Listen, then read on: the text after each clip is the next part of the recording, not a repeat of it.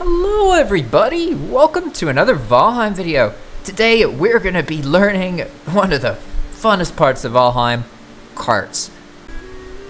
Let's start with some of the basics of how the cart functions, and then we'll get into why it's so fun to use and some of the advanced tricks that you can use the cart for. The cart is available once you've smelted bronze. All you need is 10 bronze nails and 20 wood. You can make a cart by going into your hammer and building it. The cart itself has a couple features. First off, there's this storage area.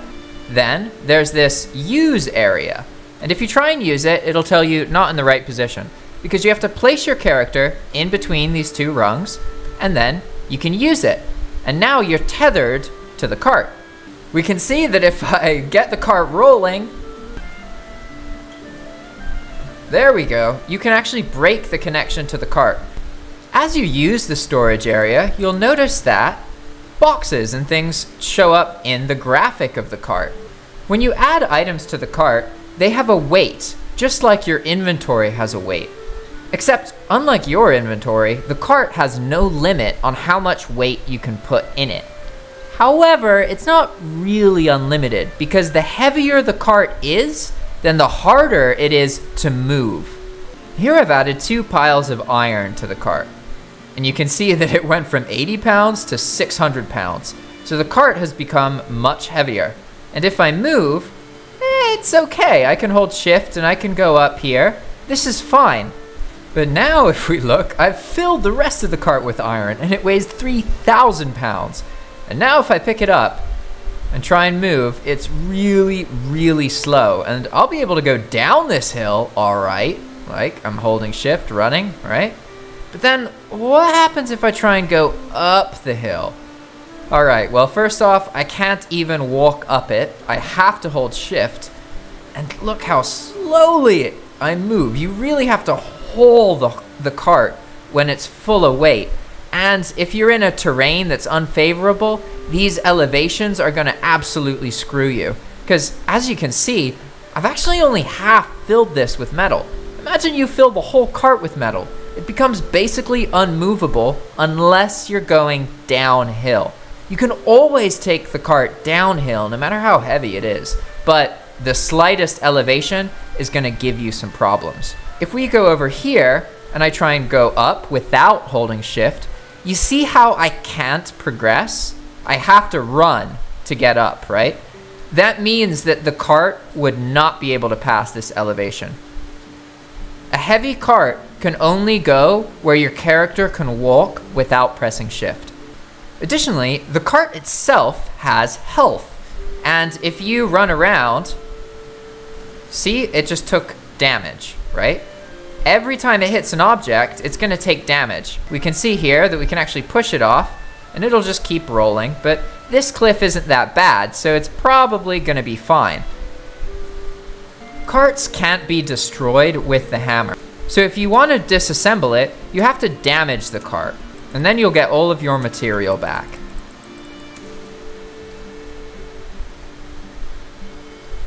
If your cart's empty, it's best to just have 30 wood and 10 bronze nails in your inventory. This way you have enough to make a workbench and make the cart. Because remember, you can't just make the cart, you have to have a workbench. So you need the 10 wood for the workbench in addition to the wood for the cart. And enemies are going to attack the cart.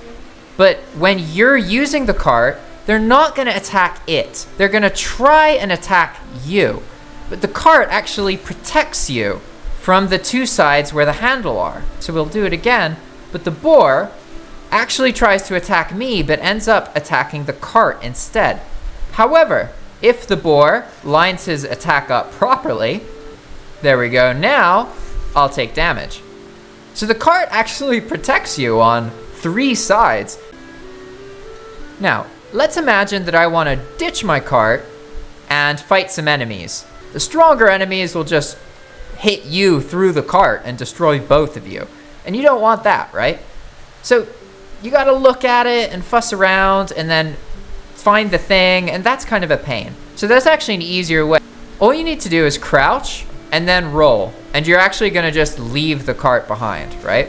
So if I walk over here and I go this way, and I crouch, and then I can just roll forward. You just roll out of the cart. And that's a lot easier than trying to find where the thing is and click on it. When you're fighting, you have to be careful. When the cart's still connected to you, you can actually fight enemies without any fear of damaging the cart. As you can see, I can't hurt the cart while it's connected to me. But the moment that I unconnect it, then suddenly it's really easy for me to accidentally destroy the cart. Speaking of destruction, what happens to your items when the cart gets destroyed? We have all this stuff inside and then it gets destroyed, and luckily, your items survive. They get converted into these cargo boxes. But these cargo boxes are also just genuinely useful. If you look at it, you can move it around and it can hold 4 items. And it'll stay there as long as it doesn't get damaged and there's items in it. The moment you empty, it's gone. Another great use for the cart is to fill it with your supplies and food, because you can actually eat right out of the cart, as you see. So you can finally have some free inventory space for some potions. A fantastic way to use the cart is to just bring it with you on basic resource gathering adventures in the first biome, the meadows or the Black Forest. These biomes are a little bit easier to navigate, but you do have to be careful where there's a lot of sticks and they can actually get your cart stuck. So the more cluttered the area is, the harder it is to take the cart through it. The hardest areas are the areas with really, really high elevation that you need to travel up, because really you can only bring it down. Traveling through the meadow with the cart is pretty easy. And early on, one of the best uses for the cart is to just run around the meadow and fill the cart up with as much stuff as you can find, because it can hold way more than your character can, especially without the belt. When taking your cart through the Black Forest, you have to be very careful, because unlike the meadows, there's dangerous enemies here. So you going around like this actually attracts enemies. So if there's a troll nearby and you're running through the Black Forest, it's only a matter of time before that troll knows exactly where you are. A great strategy when you are concerned about enemies is to just crouch every now and then. You see how the reticle is just a line? That means nothing knows where I am. And here's a gray dwarf, and if I crouch, you can see the eye is fully open. That means an enemy knows exactly where I am and they're aggroed and coming to get me. So the swamps are another great place to use the cart. They're actually one of the best places because you don't even need to prepare the land that much. You can swim with the cart, and there's no really high elevation or anything to mess you up, except for the enemies. So as you go around, you're going to attract all the nearby enemies, as you can see. Using the cart in the mountains is one of the harder places, but it is still useful. Really, you should view the cart in the mountain as sort of a one-way street. It's a lot easier to go down than it is to go up. What you want to do is not have the cart, but have the stuff to make it, and then find your silver nodes, mine all of them, and then sort of bring them to a central area. And then once you've gotten all your silver, you'll notice it's excessively heavy. It's a one-way deal. And see how close I am to this edge? Look at this. This cart's full of silver, and it's not gonna make it. And this is actually the easiest way to transport silver. You have it in a cart, and you find an area like this, like basically a sheer drop that goes down to another biome. Ideally, we go over here, but I have a feeling this cart... Yep, that's what happens. That's how you get silver down a mountain.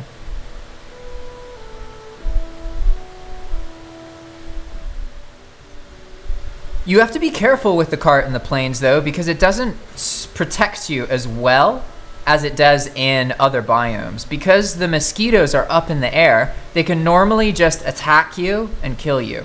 So you have to be really careful. You can see that you can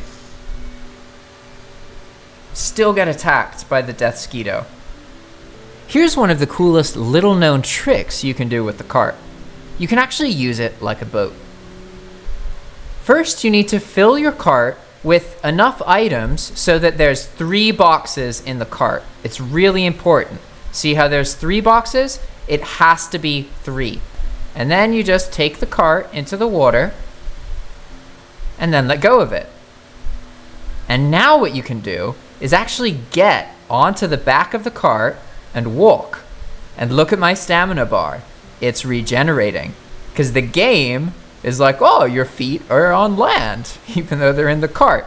And my momentum from moving forward pushes the cart forward. So you can basically walk on water by using the cart this way. Check out my tutorial all about setting up your own dedicated server so that you can play with your friends. It's a great way to enjoy Valheim. And if there's a tutorial that you'd like me to make, then leave a comment below. I love making Valheim tutorials. It's really fun. Thanks for watching, and I'll see you in the next one.